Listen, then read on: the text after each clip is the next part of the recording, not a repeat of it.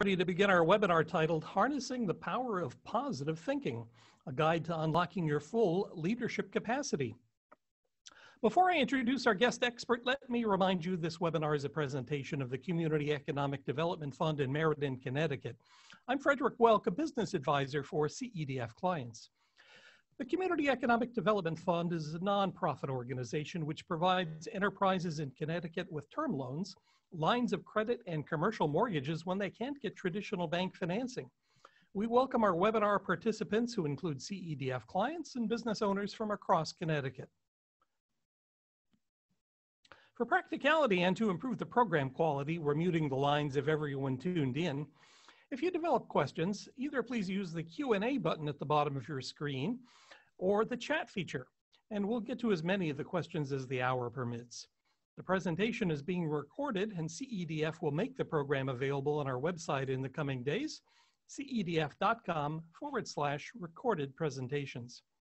Our thoughts and related self-talk, particularly during times of uncertainty, determine how we both feel physically and emotionally.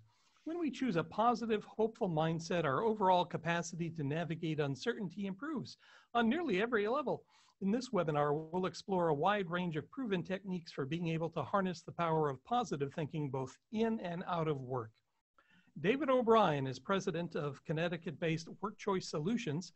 For 20 years, he's been helping businesses improve leadership and team effectiveness through training, coaching, and consulting. David works with companies of all sizes to bring about sustainable improvements in effectiveness. His books, The Navigator's Handbook, 101 Leadership Lessons for Work, Life, and The Navigator's Compass, 101 Steps Toward Leadership Excellence, is available online and in bookstores nationwide. Welcome, David. Thanks for helping us today. Oh, Frank, thank you very much, Fred. It's great to be part of this. I appreciate that very kind introduction. And I'd like to welcome everyone. Before we begin, I want to welcome everyone and thank you for joining us today. There's a story behind the flowers. I guess as a beginning point, flowers make me smile. And my first thought in adding the flowers was that they would make you smile as well. But there's a deeper story behind it. When I began to deal with many of the same issues that each of you are dealing with 7-8 weeks ago, I had the realization that, well, we're going into this uncharted water at the early beginning of spring, and how much better that is than going into this uncharted water at the beginning of winter. At least for me, that began the whole cycle of hope and guiding me to share with some of the concepts today in our program. But I want to go forward, so thank you again. A couple of housekeeping tips. If you can, please close other apps that are running on your computer. Put your phone on silent mode if you would, please. Have others suspend streaming if possible within your home, because many of you I know are working from home. And please, please interact with chat and Q&A. I want you to share your perspective. We're going to have a Q&A segment at the end, but in between, I'm going to ask you to give me some perspective, to share some of your perspective with all of us. So please do that, and we'll use the chat feature and then Q&A. And you can use chat, by the way, for Q&A in that segment as well. And then ultimately, this is your time. Please enjoy it. So I know I'm very fortunate to have so many of you on the webinar today. Thank you again. This is the realization of a vision I had 7 or 8 weeks ago when I began to think about what can I do to help. What am I hearing as I talk to colleagues and friends and all different kinds of people from all different walks of life all over the country? And I realized that this would probably be a good starting point. There's some other things that I've done, but this is really about you, and this is a little bit about me. For those of you that are not familiar with my work, the reference to the book in the middle there, Lessons in Leading Change, is a global MBA textbook that I had the good fortune of writing a case study for, a peer-reviewed case study, and that's part of the work that I do as well. But again, this is so much less about me and so much more about you. So let's talk about what we want to get out of this today. What are my goals? What do I want to do for you? What do I want to bring to this? And I think in many ways, it's about strategies and ideas to help you get some perspective on acknowledging that you're not alone in this. Whatever it is you're thinking, whatever it is you're experiencing, you're not alone. None of us are. We're all going through this together. But also creating a context to challenge some of our false assumptions about things in terms of the challenges that we're dealing with, not to dismiss or diminish any of them, but ultimately to be able to give us some insight into a plan for applying what we're going to talk about. And I think it's worth noting that so much of what we're going to talk about is what I live. It's what I live every day and have lived for many, many, many, many, many years. And that is what I like to think of as, particularly during times of change and uncertainty, that battle or fight between hope and fear. It's a normal human experience. And I think it's very important to acknowledge that it's something that all of us are dealing with. And hopefully, through some of the strategies that I'll be sharing with you today, it will afford you the opportunity to reframe, refocus, recalibrate, and ultimately manage it more effectively. So let's start. I'd like to get your input. This is the first chat segment. I'd like to know, what is one thing you hope to leave with? So if you can please type in your answer using chat. I'll give you a minute or so to do that, and I'll read most of them. If I can get to all of them, I will. All of them are very important. So who wants to share something? What is one thing you hope to leave with? Go ahead. Okay, great. Better routines, more options. Okay, yes. Okay, struggling with the battle of hope and fear, more clarity. Thank you very much. Managing my assumptions. Terrific. A better routine. All great ideas. Thank you so much for sharing those. Look, we have more here. Thank you. Okay, great. Yeah, hey, great to have you with us, Kathy. Thank you. Waving at you too. Great ideas for managing stress and sharing with others. And that's a really good point, sharing with others. That's part of my goal too, that you can use this material. As Fred said, the webinar will be available in the next day or two. I'll be talking more about that. I'll be getting some things to you in the next day or two. And I'm hoping that you do share it with others. So thank you very much. Let's go on to the next one. Let's excuse me. Okay, thank you very much. Oh, I got lost there. So our new reality. Thank you for all of that input. It's my goal to get to all of those. And I hope when we get through the end of the program today, you'll feel that each of those were spoken to. So our new reality, the world as we knew it 60 days ago has been turned upside down. I think all of us would agree with that. We could spend lots and lots of time talking about how things are different. But as I thought about what does it mean to me and so many people that I've spoken with in the past 7 or 8 weeks, I think it's a reasonable assessment of it, that the world that we knew then 60 days ago is in fact, it feels like it's turned upside down. But the good news is this: how we respond to that reality, that new reality that we share, is largely a function of choice. How we respond is a lot to do with the choices we make. And just like, as I said, you saw the flowers, which again, I hope made you smile, that was a choice that I made 7 or 8 weeks ago when I began to realize that this is really uncharted water and there's so much unknown. And there were a lot of things that were happening that pointed to things not getting better anytime soon. And I began to realize that it was up to me to choose to be very deliberate about how I view this and how I respond and how I let it impact me. And that flowers and the spring idea was one of the first. But I thought, for those of you that I've had the good fortune of working with, and I know there are many of you on the webinar today, again, thank you, shout out to all of you. And for those that I haven't yet worked with, again, thank you for being part of this. But those that do and have worked with me know that I use quotes a lot in my work. I like quotes because they make us think. And I thought this was a really good way to start off our discussion. So being positive in a negative situation is not naive, it's leadership. And some of you know Ralph Marston. I encourage you to, if you don't know his work, check him out. He does have a daily motivation that he has on his website or that you can sign up for.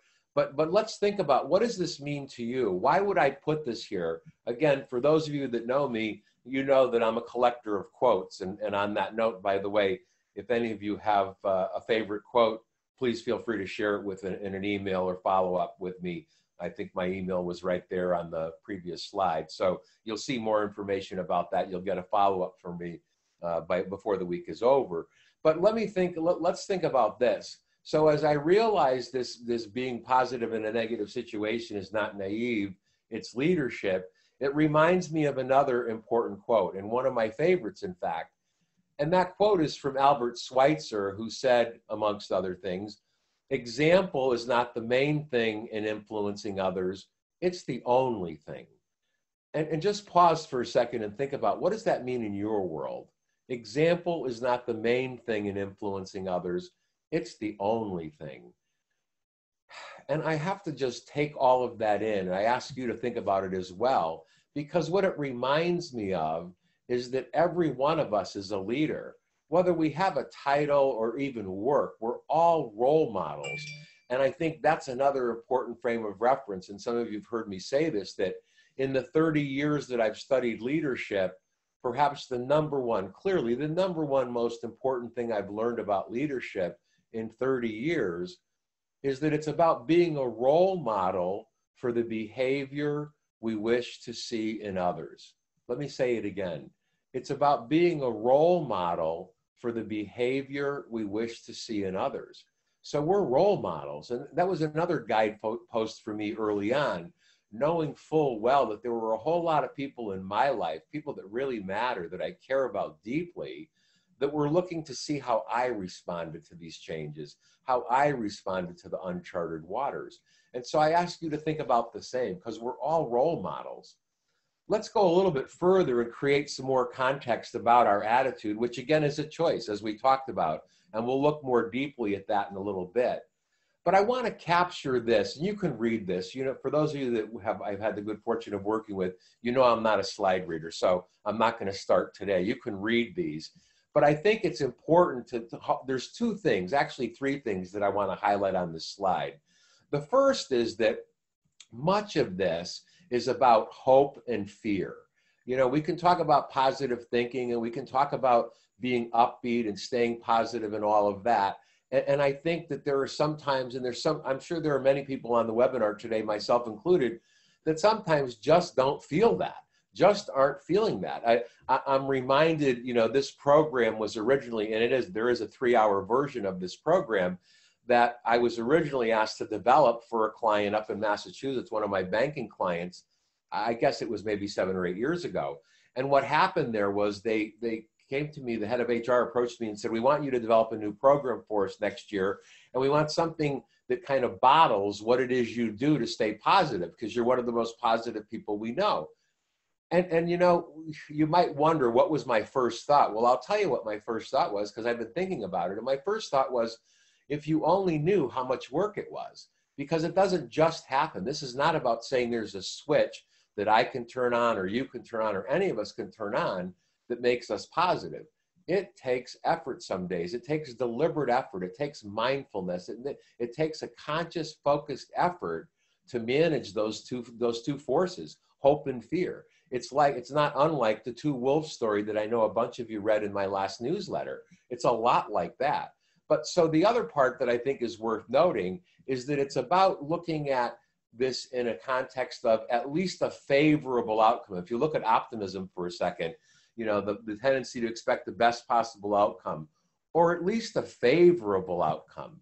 And I think that's what's grounding us in the reality of it, because, you know, I've said for a long time that being positive, thinking positive is not the absence of reality, it's the acceptance of reality, that we have a choice and we can make that choice. So I'm going to get the hang of my mouse here, and I'm going to take you in the right direction now. So what value does a positive attitude create for you and those around you? I'd like to get some more input. What value does a positive attitude create for you and those around you? Who wants to go first? Go ahead. Thank you.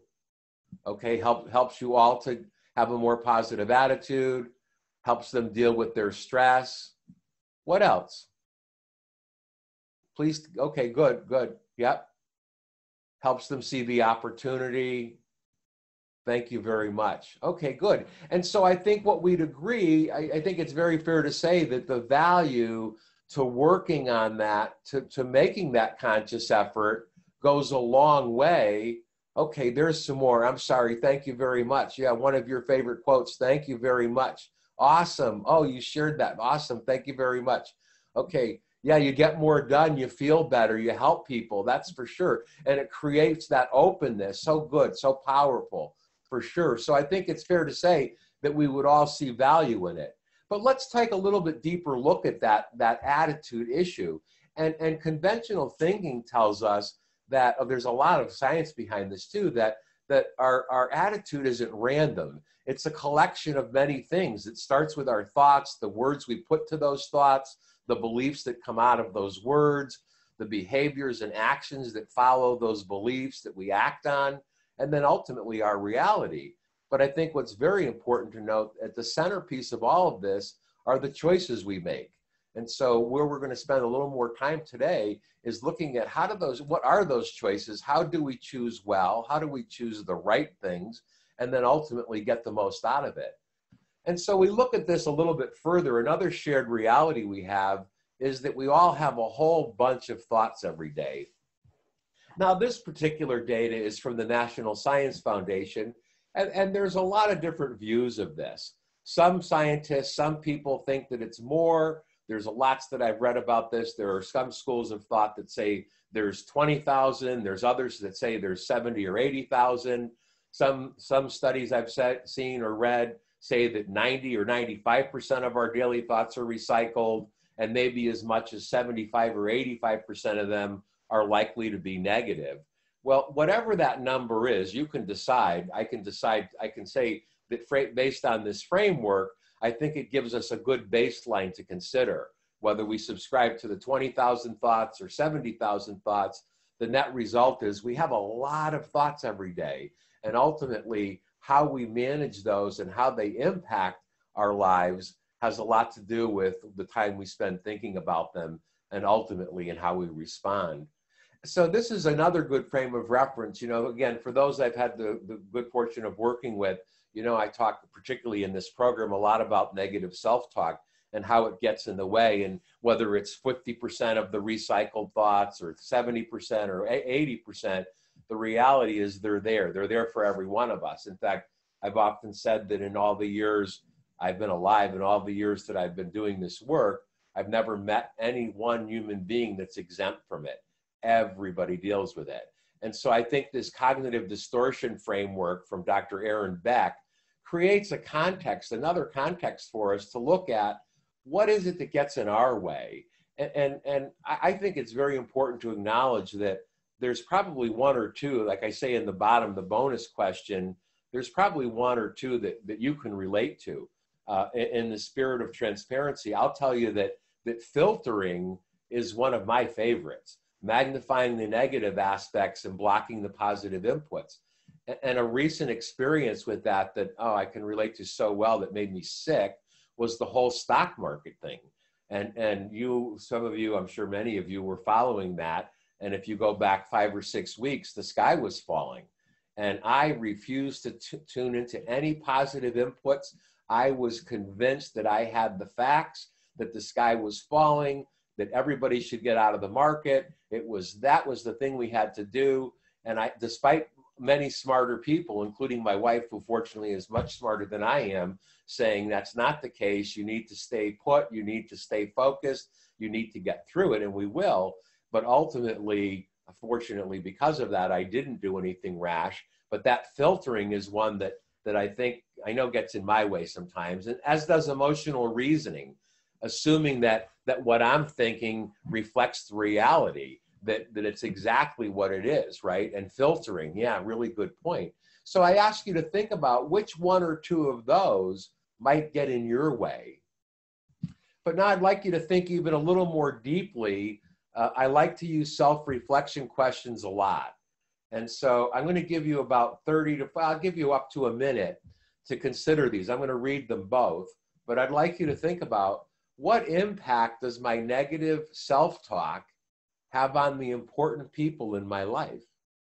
What impact does my negative self-talk have on the important people in my life? And what's my single greatest motivator for managing my negative self-talk in a more proactive way? Please give it some thought.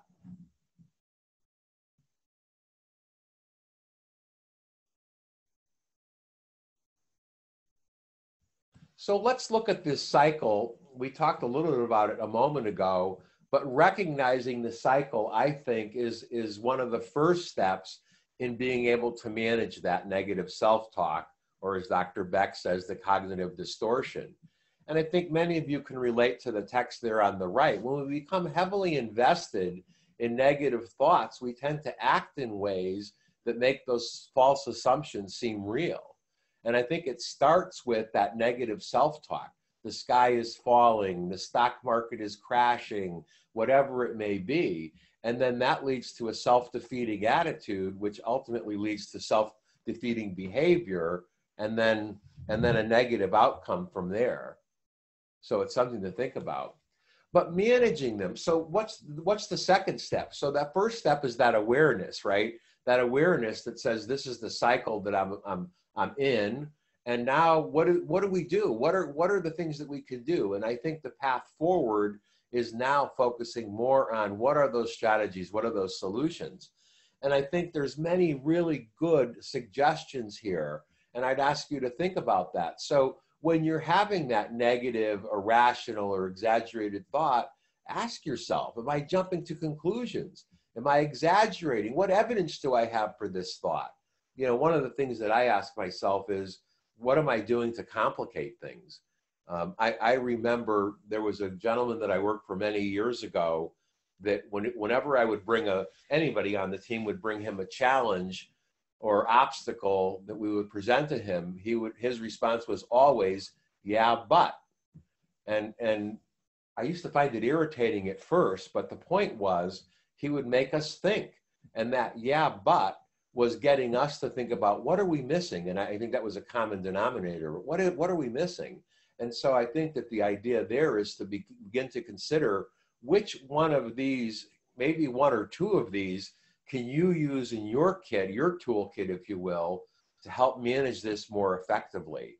Because that's one of the most important parts of it. Being able to challenge it, to acknowledge that, okay, I can spend a lot of time going down this path, but where does it get me, right? Or I can take the time to challenge it and look at what my alternatives are. So I'm sure all of you know Viktor Frankl, of course, the author of the great book, Man's Search for Meaning. But he went on to say one of the things that stands out from that is when we are no longer able to change our situation, we are challenged to change ourselves. And I think that that's a really good frame of reference. I know some of you saw this was one of my Motivational Monday quotes. For those of you who aren't plugged into that, check it out on social media. I started a Motivational Monday initiative about 6 or 7 weeks ago through June. It's 14 weeks in length. This week's was Norman Vincent Peale, who said, change your thoughts and change your world. But this is a good reminder. And so I think everybody here would be quick to agree that we're not going to change what's happening out there, but we can change how we see it. We can change ourselves. And so I ask you to think about that. I'd like to talk a little bit about adopting some positive habits, because this is part of the mindset that will give us that better range of how we respond. And you see here, think AM versus FM, count your wins more frequently. Well, the story behind that is rather long, and I won't burden you with the whole story, but the gist of it is this: AM is appreciation mode and FM is the fear mode. And every day, I believe we start our day with with either one of those. We're either in the appreciation mode that comes out of a place of gratitude, or we're in the fear mode where we're back into that fear that we talked about earlier. And so I ask you to think about, which mode am I in? And we're going to talk a little bit more about this in the context of choosing to change the channel in a little bit. But then look for the good. Keep a journal of the good things, the things that are happening. You know, it sounds minor, but here's one that happened to me just the other day that stands out, that I actually wrote down and I probably shared with 3 people so far, but it's an example of good stuff and how it reminds us of that. And so I had a customer service issue come up with an airline that I didn't expect a really good outcome from just a few days ago. I think it was last Friday. And so what happened was, I was pretty sure it wasn't going to go real well, but I figured I'd give it a try. But I surrendered to it and I said, all right, it's whatever's going to be, it's going to be. I'm going to be fine. I just trust that there'll be an okay outcome. And so the very first thing that I noticed was while I was on hold, they were playing one of my favorite Ottmar Liebert CDs. Now, I'm on hold with an airline. You're probably not going to get much good music, right? It's probably electronic music of some sort that's piped in from God only knows where. And yet I'm listening to this guitarist, this fantastic flamenco guitarist that I've never heard on any hold anywhere. But then it gets better. When I finally get a live person there, her name is Faith. And I began to think, how's my faith right now? How am I doing? How is that going to influence the outcome of this call? And so I just thought that was really cool, really good stuff. And so I couldn't wait to share it with my wife, but I shared it with others. And so it's an example of look for the good. If we're looking for the good, we're going to find it, right? And choose our words. You can read the rest of these, but I think they're all really important. Surrounding yourself with positive people, I think, is a very, very important part of it too. People that feed your head, people that feed your head. And I think it's so important. We're going to talk a little bit more about that in another context shortly, but remember social distancing. And then accept, don't judge. Gosh, you know, many of you have heard me say this, and I'll say this forever. Who are we to judge, right? Who are we to judge? Leaders don't judge. That's not what this is about. And we shouldn't judge ourselves either. Be fair, be kind, right? And then limit the complaints. You know, that, gosh, you know, just as a context, the complaints, there were two stories that I thought of as I was putting this together. One is a client of mine who some years ago got so tired of her team complaining that she created a complaint jar. And what they had to do is anytime anybody complained in the department, they had to put $1 in the jar. And I remember her calling me and saying, hey, what do you think? And I thought, oh, it's a fantastic idea. I'll be sure to tell that story many times. And that was a number of years ago. But the net result was they got this team to be thinking about complaining and the impact that it had on everybody. And after the first month, they had enough money to have a nice pizza party. And then they decided, you know what, our goal is to have less money in here every month. And so what they did was over time, they reduced the complaints significantly. People were much more positive. And each quarter, they would take whatever money was in that jar and donate it to one of their favorite charities. But the other that I think is worth noting, so both of my books, the core books, The Navigator's Handbook and The Navigator's Compass, are a lot about what we're talking about today from a place of leadership in work and life. And I guess in many levels, at an important level, navigating is about taking the high road. It's about using our moral compass. It's about being a role model. And there are sometimes, because I'm human, that I like to complain. And am I proud of that? I guess not, but I'm just being honest. And one of my favorites is there'll be times where I'm whining and complaining about something and I'm kind of enjoying it. And my daughter or my wife will say, time to read one of your books again. And then I realize, well, okay, I need like another 20 minutes. Could I be a whiner and complainer for 20 more minutes? Why am I telling you that? I'm telling you that because I think it's part of being human. I think it's okay, but try to limit it, right? I think that's the important part. I will not let anybody walk through my mind with their dirty feet. Oh, do I smile every time I see that? And right away, I am sure, I'm not a betting man, but if I were, I would bet that every single person on this webinar thought of somebody that walks through your mind with their dirty feet. They're all around us. You know, think back 6-8 weeks ago. You could not turn on the television without having a lot of dirty feet walk through your head.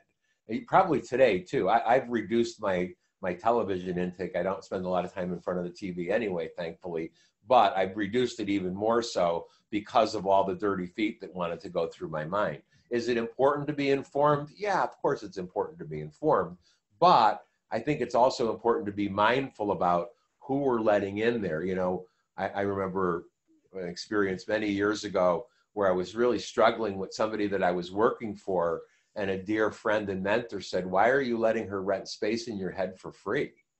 And I thought, oh, that sounds like such a cliche, you know, thank you, that was great.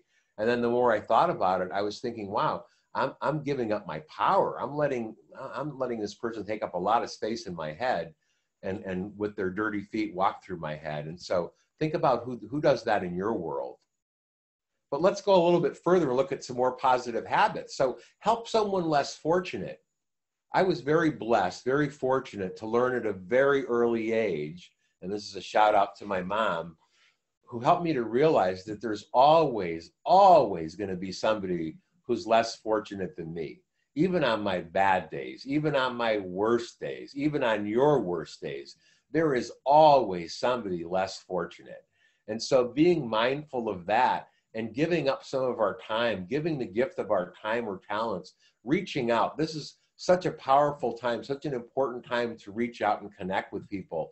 Pick up the phone, send an email, make a phone call, write a note, write a letter. I think it's so important. And then say thank you more frequently, show more gratitude. You know, I'm reminded, I told you earlier that I developed this program maybe 10 years ago for a banking client.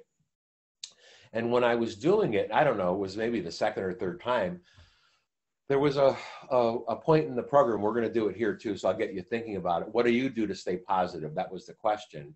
And we're going to get to that in a minute, so I'm kind of priming the pump. But I asked that question, and this young woman, maybe mid-20s, raised her hand, and she said, I have a gratitude jar. And she went on to explain what a difficult life that this young woman had, the really tough experiences that she had that would break many people. I mean, this poor young woman had been through a lot of hardship. And with grace, with tremendous grace and clarity, she said, I find my gratitude jar in those moments of fear. I find my gratitude jar as a source of strength. And what she said, what she went on to say was that she had written down and continued to write down when something goes really well for her, or there's something that she's deeply grateful for, she takes a sticky note and I think she actually used the example that she had an old pickle jar. Now, I don't know that, I'm sure there are many other vessels that would be more attractive to think about, but anyway, it worked for her, whatever it is. That's not the point what it's in, it's what you put into it that matters. And so think about that. And I often ask the question of particularly my coaching work, what is it that you have to be grateful for today? What gifts in your life do you have right now that you should be thankful for? That's one that I use. I challenge myself to think about that a lot. Read or listen to motivational books. By the way, I have a terrific recommended reading list that I'm going to send off to everybody with a link to the webinar recording and a very quick, easy evaluation. I'll be sharing that with you by Friday. And there's some really good books on there. And then tune out. I'm grateful that our firm has managed to not lay off any of our employees. Yeah, shout out to you. Fantastic.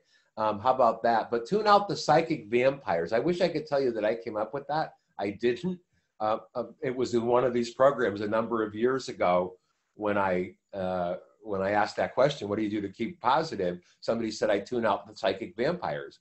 And I thought, wow, I never thought of it that way. What are the psychic vampires? Well, they're the people that drain us, right? They're the ones like the Gandhi quote that want to walk through our mind with their dirty feet.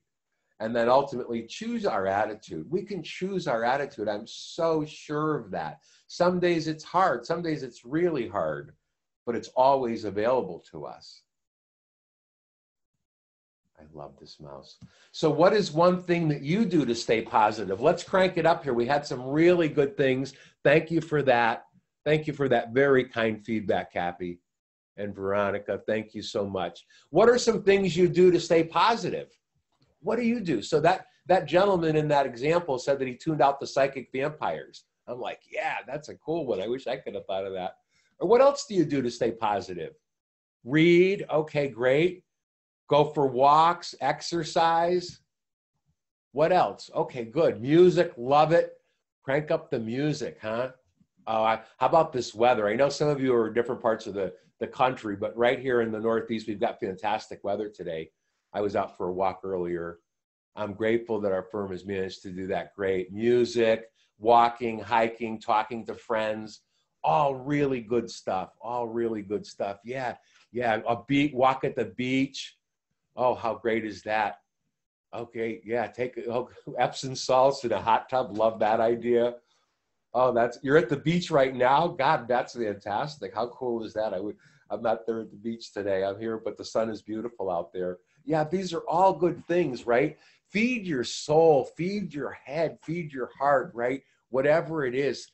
Oh yeah, look at that. Play with your 2-year-old grandson. What a joy. How about that? These are all great. Thank you, thank you, thank you for sharing them. So I want to take you a little bit further and talk about this 21-day challenge. Thank you. Those are all fantastic. This 21-day challenge. So we know conventional thinking, science tells us that on average, it takes around 60 days, plus or minus a few days, to form a new habit or to break a habit. And I've been of the belief for a really long time that small steps are better than no steps. Some of you have heard me say that a lot, and I still believe it. I believe it deeply. Small steps are better than no steps. And when I've tried to make changes over the years, and I've made a bunch of them, I'm still a work in progress.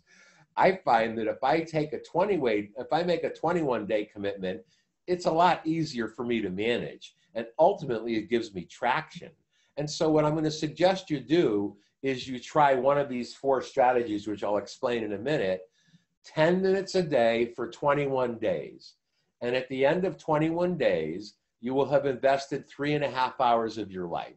That's all it is. 10 minutes a day, 21 days. That's all it will take.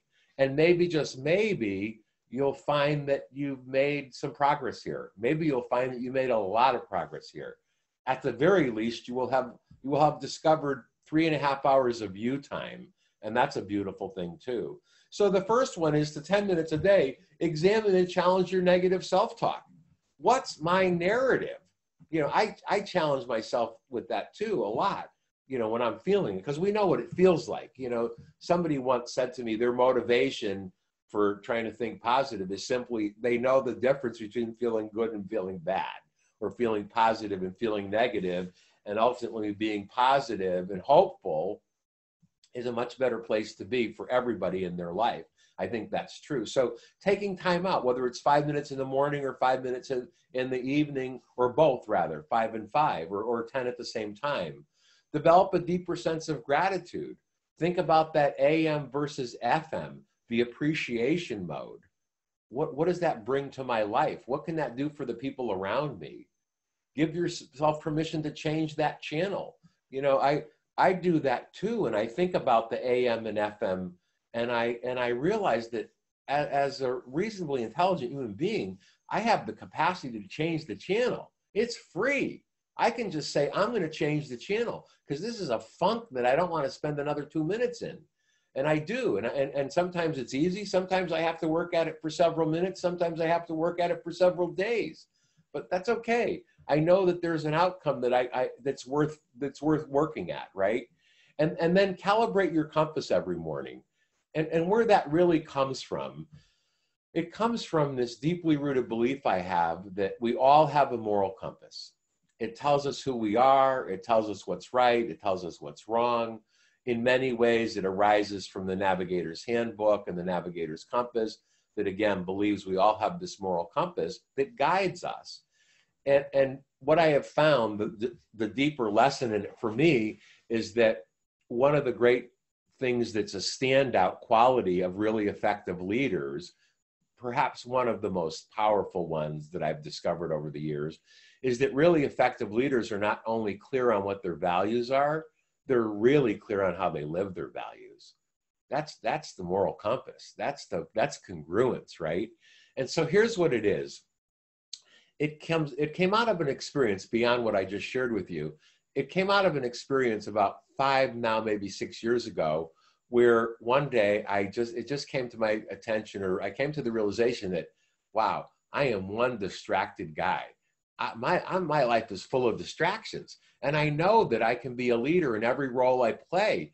I know that everybody in my life deserves me to be a good leader, a good human being, a positive role model. I get that. I really get that. I know that I can demonstrate leadership every waking hour of my day. But I also know that when I'm distracted and I get stuck on autopilot, I'm not doing so good. I'm just not being the leader that I want to be, that the people in my world want me to be and expect me to be and need me to be. And so after thinking about this for several days, I began to ask friends, "What, are you distracted?" Yeah. I go, my gosh, I couldn't believe it. It was refreshing to know that I wasn't alone. Everybody I talked to about it said, "Oh my God, that's nothing." In fact, you just inspired me to think of my favorite distracting. I hadn't planned on sharing this, but you made me think of it. Thank you. So I was having this conversation with a group of clients one day about being distracted in this compass calibration. And this woman says, "Oh, you don't know distracted until you meet my husband." And I thought, oh, there's got to be a good story there. So I said, "Okay, so what is it?" And she said, "Well, we recently came back from vacation. And like many people, myself included here, when you go on vacation, you put your dog in the kennel." And she said her husband was so distracted that when they got home, he picked up the wrong dog at the kennel. And it wasn't until their daughter got home from school and she said, "Dad, whose dog is that out on the breezeway?" And he said, "Well, that's Coco." And she said, "Dad, that's not Coco." And when he came out and he took a closer look, he realized that he had picked up the wrong dog. And then he went on to say, "I think that's probably why she had a hard time getting into my pickup truck." At any rate, that made me feel better too, because I figured, well, I've never done that. I've taken our dog to the kennel many times and I've always picked up the same dog. But let me go back into the compass calibrating technique. Every day since that experience, when I came clear on the compass connection, I ask myself 3 questions. I start my day. It's part of what I call my compass calibration. The first question is simply this: what's important to me today? I purposefully block out 10 minutes without fail every single day. And I've been doing this now for over 5 years. It's part of my morning routine. I have a morning routine that includes some prayer and meditation and this compass calibration before I do my to-do list. And that first question is, what's important to me today? And I don't rush to answer it. That's the fun part. I don't have to answer it. I don't have to rush to answer it.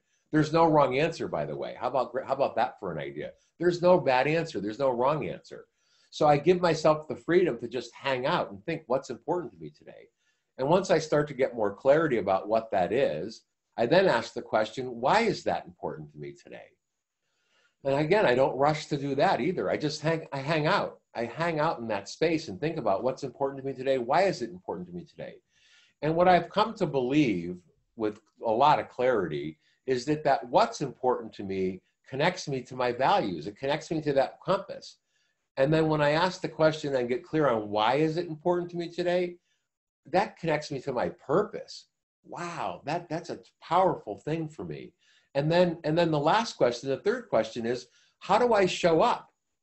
And that's really, that translates to, how do I behave? How do I show up? What do I want to be known for? Is another way of looking at it. But I think of it in a simple context. How do I show up today? How do I show up for this webinar? I'm showing up with a ton of gratitude that this is a vision I had 7 weeks ago. And I'm here with all the hookup, all the bells and whistles doing this webinar with you. It's a joy. It's a really good place to be. And I thank you for making that real for me and making it a reality. But that calibrate your compass every morning are those 3 questions. What's important to me today? Why is it important to me today? How do I need to show up?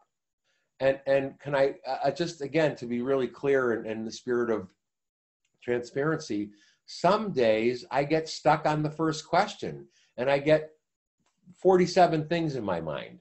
And then I get frustrated. And then I try to go on to the second question and I get stuck and I start challenging, why is that more important than this? And yada, yada, yada.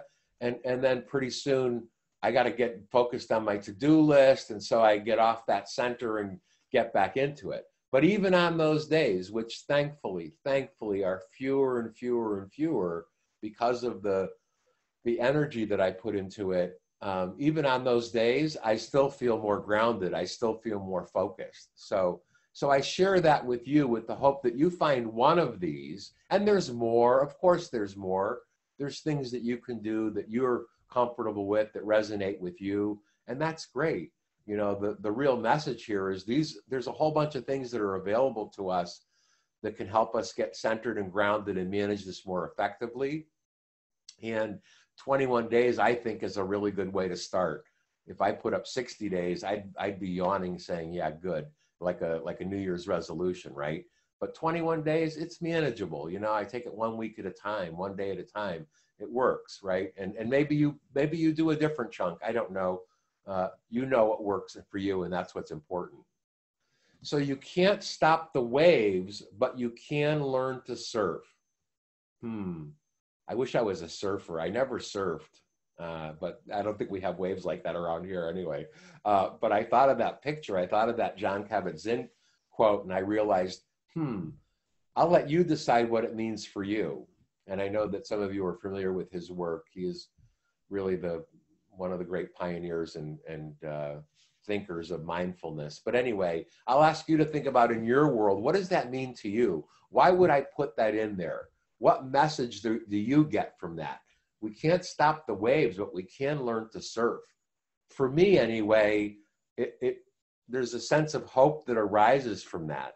I'm not going to change what's going on out there. You know, I just can't. But I can change what's going on in here. I can really make a difference with that. And some days I do it pretty well. Other days, not so well. But I know there's always tomorrow. At least that's one of my hopeful thoughts, right? So please watch for a follow-up email from me in the next 48 hours that includes a link to the recorded webinar, as well as a webinar survey that I promise will not take you more than 2 minutes, at the most 2 minutes. And your feedback is so valuable. I really, really welcome it. I ask you to please do that. And then the recommended reading list. I have the recommended reading list that I'll be sending with that email by Friday at the latest. So now I'd like to open it up for Q&A. This is your time to ask questions. I invite all questions. Please go ahead. So thank you, Dave. Fantastic. That's very kind of you. You're very kind. Thank you very much. What else? How about some questions? I've got one for you, David. Go ahead. What do you think is the most important thing for people to take away from this webinar today? Thank you for asking, Fred. I guess number one, that your capacity to apply this is huge. One of my upcoming Monday motivational quotes is from Robin Sharma, who says, we're smarter and braver than we could possibly know. And I think that's so true for all of us. And so I think it would be having that clarity that I can do this. That's number one. Number two, I'd ask people to think about, what was the most important thing that you took away? What was the one thing that I said that resonated with you? And then ask the question, why? Why is that? Why did that resonate with me? And then remember, small steps are better than no steps. My biggest challenge is creating a good routine since COVID. I'm lost in time. Oh, thank you for sharing that. That was adding to my fear battle early on. And I came to the realization I got to have a routine. So I have a routine. I have the morning prayer, meditation, compass calibration. But then I decided that going for walks are really important to clear my head. And so I go for walks. My wife and I started doing crossword puzzles, and I realized that this is why I hadn't done them before, because some of them are pretty hard. But I try to feed my head. I get into that routine. I think a routine is so important, and realize, you know, for that particular question, you don't have to figure it out tomorrow. This is about small steps are better than no steps. You don't have to figure it out. Surrender to that. Give yourself permission to explore it. You know, maybe it's music. Maybe it's cooking. That's one of my other things I've been doing a lot more of, cooking. And that for me is it's such a therapy for me, because I never had time. None of us had time, you know. That's another thing to celebrate. All of us before March 15th or so were multitasking at a level we had never seen before. We didn't have time for many things, never enough time. And now we do celebrate that, be thankful for that. But in terms of the routine, experiment. Maybe try the compass calibration technique tomorrow morning. Maybe go for a walk. Maybe start a gratitude journal or a gratitude jar. But get in the habit of doing it with some consistency, and maybe just use the 21-day framework as a way of considering it. What else? Maybe we should remind our participants that they can also use the Q&A button at the bottom of their screen, or yes. use the chat. You can. Thank you very much, Fred. In the meantime, I'm curious about this, David. You know, being a good leader is kind of hard enough on a sunny day. Then we kind of layer on all of the crisis things that have been going on. Yeah. And now you're bringing us a message that says, boy, you really got to work on yourself personally in order to, I guess, make the best impression on all of the subordinates that you're trying to lead. That seems like that could be very overwhelming for a leader. Yeah, but you know, it starts there. It starts there. You know, I do a lot of work around emotional intelligence. I work with leaders. I've been trying to become a better leader most of my life. And one of the things that I'm reminded of was I read an article, I think it was in Forbes magazine several years ago, that listed in order of importance, the most important critical or most important factors or characteristics of a successful leader. And number one was self-awareness. And I think that it starts there. I agree with that fully. And self-awareness is that taking stock of how am I doing? You know, that question, what do I want to be known for? Or that question, how do I show up today? Is a question that I ask a whole bunch of the leaders I work with. How are you showing up? If I were to ask your team, how are you showing up? What would they tell me? Do they know what your values are? Do you live your values? Is there congruence? So yeah, it starts there. And I think in many ways, and this is the good news here, it's about, you know, somebody said to me not long ago, maybe it was a year ago, they said, a leader I was working with, this was a lot of wisdom. I really love this story. He said, you know, I've come to realize the longer I do this, the older I get, that in many ways, this leadership thing is about the manners that we learned as kids, you know, like something from Robert Fulghum or something. And he went on to say, it's about manners. It's about being kind. It's about being respectful. It's about honoring your commitments. It's about all those little things. And I can't emphasize enough that often it's the little stuff that really matters. So yeah, Fred, I have to say, it doesn't just happen, you know, like the story of this client who wanted me to develop this program 10 years ago. Being positive, being the most positive guy they know, doesn't just happen. I have to do a lot of work, you know, I have to pay attention to it, but I'm willing to do the work because I know what the difference is, you know, and I encourage all leaders to consider that they have that capacity too. I'm just a fellow traveler here, you know, trying to leave the place a little better off. That's all. What else? Anything else? I think you've got a couple of comments in the chat to acknowledge. Yeah. Okay. Thank you. All right. To have faith in yourself. All right. Yeah. I think it's important, especially during times like this, to have faith in yourself and your instincts. When you start doubting yourself and your abilities, you show you're overwhelmed. Your staff picks up on it and affects their faith in themselves. Oh, so true. You know, it's so true. It's so true. Thank you for sharing that. And so, but also don't be afraid to be vulnerable. You know, there's a great story that I'm going to be sharing with a good buddy of mine on Friday. We're talking about writing something about courageous leadership. Kathy, you're still on. Shout out to you. And so one of the stories we're going to have, there's a story that illustrates this really well, and I'll give you the short version of it.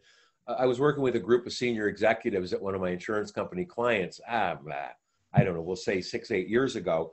And at the end of a 2-day executive leadership retreat, I asked them to tell me one word they wanted to be known for when they went back to work. And I got things like results, bottom line, decisive, stuff like that. But one of the leaders there said, I want to be known for being vulnerable.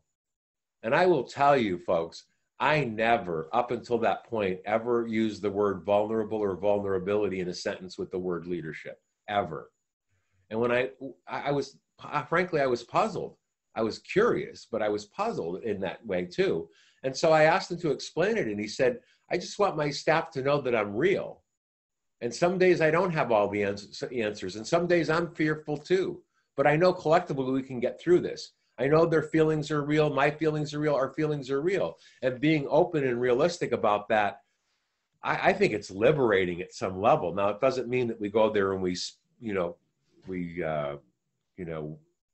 overdo it, but I think it's about acknowledging that our influence is so significant. That's the point that you raised. It starts there, but being okay with that and being open and maybe giving people an opportunity to talk about it is huge, right? So I hope that helps. I'm at the beach for the sole purpose of resetting my mind because my mind was racing with negativity. I am so grateful. Thank you. Thank you. That's very kind of you. Yeah. Brene Brown's work is about vulnerability. I know she does really powerful stuff. It's also true. Yeah, so it's all of those things, you know, it's taking it one step at a time. It's realizing we can do this. We can do this. We all have that capacity. Is it hard some days? Yeah, it's hard. It's real hard some days. But is it worth it? Yeah, I think it's worth it, because when you realize that the world is so full of that, we have this capacity to be role models, to use our influence in a positive way, to be kind, to be respectful, to instill hope in people. You know, Napoleon, who was not by any means a favorite leader of mine or anyone's probably, said that true leaders are dispensers of hope. If there was ever a time when our teams need hope, it's now, folks. And we have it within us to create that. We have it within us to bring them hope. So I leave you with that thought, but I want to leave you with one other thing before we run out of time. Imagine you're holding an 8-ounce glass of water. If you hold it for a minute, there's no problem. If you hold it for an hour, your arm begins to ache. If you hold that same 8-ounce glass of water all day for maybe 8 or 10 or 12 hours, your arm becomes numb and almost paralyzed. If you hold it longer, it's even worse. Well, think about this. The stress and worries in our lives are a lot like that glass of water. If we think about them for a couple of minutes, nothing really happens. If we think about them for a couple of hours, maybe a little bit more. But if we think about them for days, day after day after day, like the water story, like the water example, they become paralyzing. And our ability to get unstuck, our ability to move forward, our ability to inspire hope in anyone's life is greatly diminished. So I'll leave you with that thought. Think about what you put into that glass. Think about how long you hold it. And don't forget, it's a choice. Thanks for letting me hang out with you. This has been the most joy I've had in a while. It's because of you, for all the very kind comments. I'll be sending in questions and input. It's a joyful thing. Thanks, everybody. I'll be getting the survey link to you. I have all of your emails. I'll be getting the survey link to you by Friday with the webinar link, with the survey link, and the recommended reading list. And I've got some real gems on there for you that I'm grateful to be able to share with you. So thanks, everyone. Be well, stay positive, stay healthy. Thank you. Well, David, we appreciate your time today to school our small business owners on how to harness the power of positive thinking at such a crucial time for our society. Let's tell everyone again how participants can reach you if they have questions or need to know more about Work Choice Solutions. Sure, thank you, Fred. So my business, my organization is Work Choice Solutions. That was on one of the earlier slides about me. It's www.workchoicesolutions.com. My email is dobrin, D-O-B-R-I-E-N, @workchoicesolutions.com. On my website, you have all of my social media links. You're welcome to do that. I encourage you to if you're not linked in with me or connected on Facebook or Twitter, do so. You'll see all of my posts for the Motivational Monday series, the quotes that came out on Monday starting 4 or 5 weeks ago, plus my newsletter, plus a bunch of articles as well. And then if you need to call me, feel free to call me. I'm at 860-242-1070. Very good. I invite you to reach out to me if I can be of help in any way. That's why I'm here. Thanks, everyone. Thank you, Fred.